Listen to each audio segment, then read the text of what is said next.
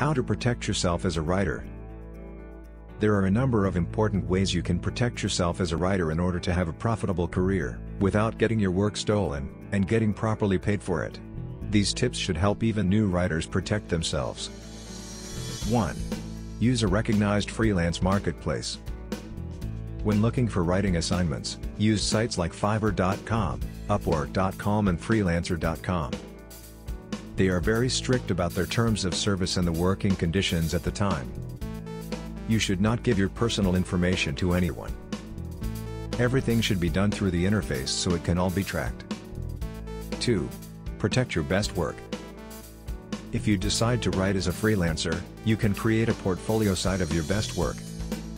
If you use WordPress, you can lock your content using a password so not everyone will be able to see it and steal it, a crime known as plagiarism. Some unscrupulous people might still try, but granting access on a per-case basis can slow them down. 3. Don't do customized work. New writers eager for their first freelance gigs will often fall for this scam. The person posting the assignment is basically trying to get free content and will usually not hire anyone. 4.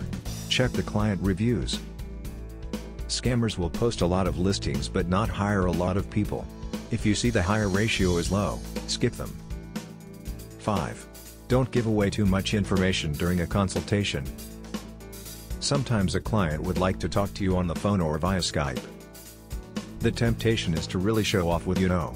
Unfortunately, it usually means giving the person a lot of ideas that they will never pay for if you don't get the contract. That being the case, use any consultation as a fact-finding mission only, to discover more about what the client really wants.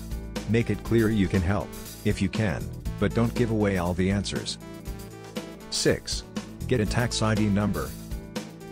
A tax ID number means you won't have to hand out your social security number when you want to invoice people and get paid.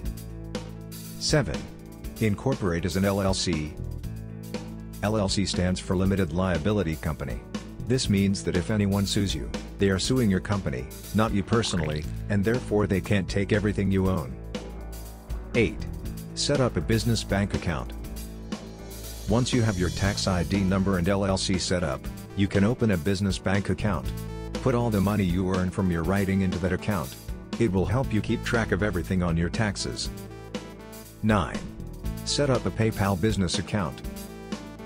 PayPal is one of the easiest ways to get paid online. It also has excellent free tools for running a business, such as invoicing clients and following up on any missing payments.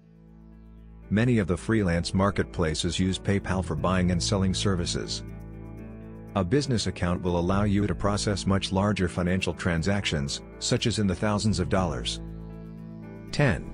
Create a great profile at each freelance site. Make sure it is error-free and designed to impress. 11. Create boilerplate contracts. Create boilerplate contracts you can use as templates when taking on new projects for clients. Typical contracts you should have ready in case they don't are as follows. Non-disclosure agreement, NDA, non-compete agreement, copyright assignment, work for hire agreement. 12. Protect your contact information. In these days of identity theft, be cautious about who you are dealing with and how much information you are giving them. Consider using a free Gmail address for all your freelance work so you can see the assignments coming in but won't need to worry about people knowing your regular email address and sending you spam, or trying it as your username at popular websites. Thanks for watching. Please, like, share and subscribe. Press the bell icon for updates.